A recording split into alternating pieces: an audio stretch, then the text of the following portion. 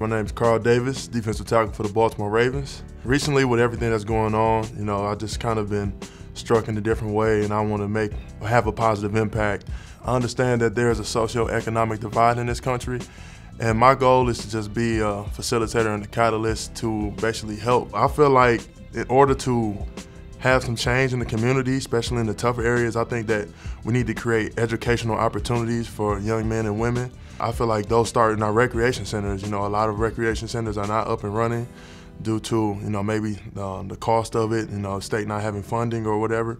I think that is essential, getting kids out of the house, off the streets, and have a place to go. I'm from Detroit, Michigan. I went to Crunk Boxing Gym growing up, and that was important for me to, stay off the streets and have something to do, especially being around a bunch of men. I grew up in a single-parent home, so I feel like that was important for me.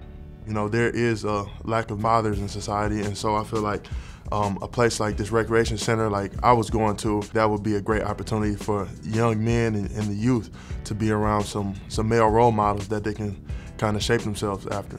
The name of my foundation is the Trenchwork Foundation, and the goal is to revitalize homes and new construction in Detroit and also create opportunities for the youth in the city.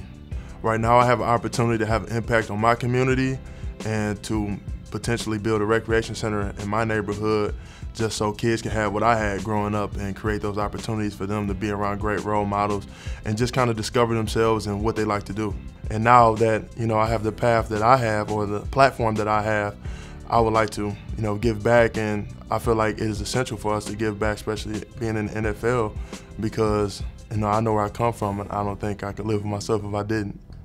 My name is Carl Davis, and this is what I believe.